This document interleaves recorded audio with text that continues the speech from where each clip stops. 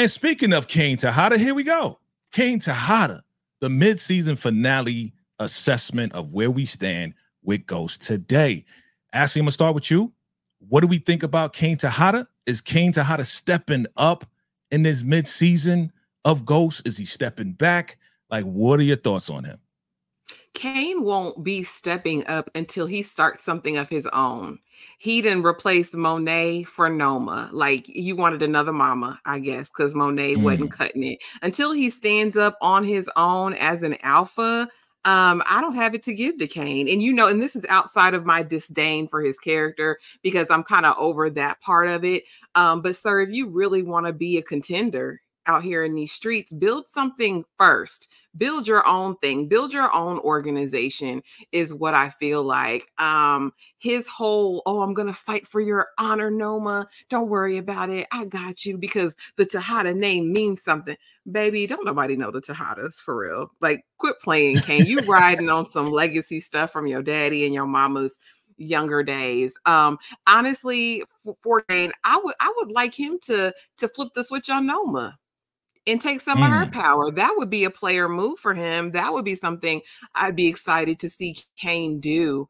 But yeah, nah, he ain't giving for me, Jay. He's another person's lapdog at this point. Well, maybe that's the idea. You know what I'm saying? Let me get in place. Let me work my way in, do what I gotta do, maybe take over. Maybe that's the plan. Maybe that's not.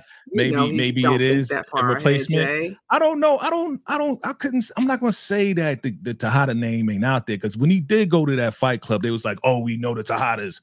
Oh, we know Kane. I know the rules. Let me in. Even your boy Dougie Fresh was giving him props. You know what I'm saying? So the Tejada name is out there. He riding on it. He gonna ride on it. He gonna ride on it. But Jay.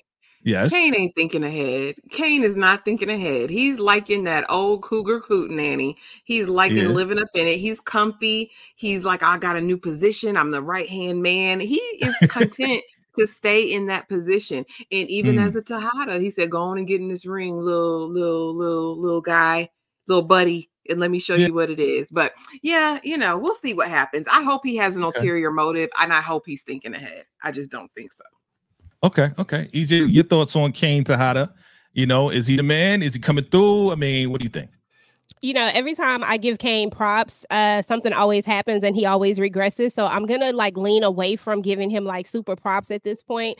But I will say this, there is a world where at one point I thought that Kane would be the last man standing as far as the Tejadas were concerned, because I thought everybody underestimated him so much that there was going to be a time when he would figure it out, right? But I honestly, if you just want my honest opinion, at mid-season 5, I'm not there yet. I don't see it. I don't see him being able. I don't think that he's thinking about flipping it. I think that was Tariq's idea, right? But I don't think that that's Kane's idea. I don't think that is what Kane is thinking. I think Kane is content with being the second. I think that's what he wants. He wants to be second in command. You know what I'm saying? He went from Monet, his mom, and now he's at Noma. And I think until, is like Ash said, until he actually make a move outside of these women, he's always going to be just, this little boy, that he's the muscle at the end of the day. Yes, he's the muscle. And I'm not saying that he ain't got no street cred, because I feel like they do have some street cred. I do feel like in a certain area that their name is, has some cred to it. But I don't think that Kane is, for lack of a better word, a boss. I don't see him as a boss, and I don't see him leading anyone anytime soon. That could change, though. I'm not giving up on Kane per se, because if any Tejada has to win, I ain't gonna lie, I don't like Kane, but if any one of them had to win, I'd probably go with him. At least he's the one that most likely really wanted. You know what I'm saying? He just straight up.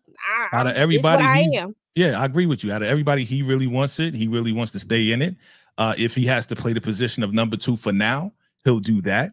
That's fine. So at the end of the day, family, I just want to know, is he standing on business? Or is he not even close? Not even close. Chime in below. You say not even close. Not even close. Okay.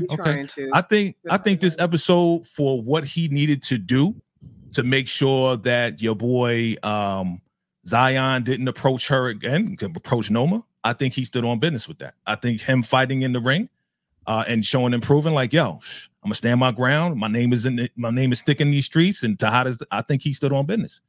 For family, chime in below. Let me know your thoughts. Did Kane stand on business in this episode or not? Not even close. Let's move on to the next person, family. Let's go. All right. Yeah, your man's ready to pop off on Tariq any given moment.